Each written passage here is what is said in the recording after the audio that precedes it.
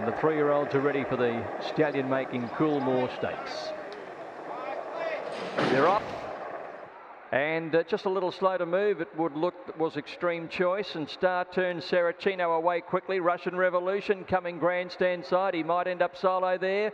No, J-Mac's going to get his slipstream, so Astern drops in behind Russian Revolution, and they're the only two grandstand. Star Turn led Saracino close to the middle of the course. Extreme Choice getting some cover from these, and they're followed behind those in the field then by Darren and Manolo Blahnik back towards the end, and at the end of the field is Flying Artie. So they're heading down towards the 600 metre mark now. Still split divisions with Russian Revolution giving the cart up to Astern. Right over on the outside, up the middle of the course. Star Turn from Saracino. Extreme Choice peels over the heels now of Star Turn, and Knew It Said Go. And out on this side, Darren is coming with a run as well. 300 metres left to go. Star Turn up the middle of the track. Still had it from over on his inside, Extreme Choice. Astern starting to lift, and Flying Artie coming through in the middle.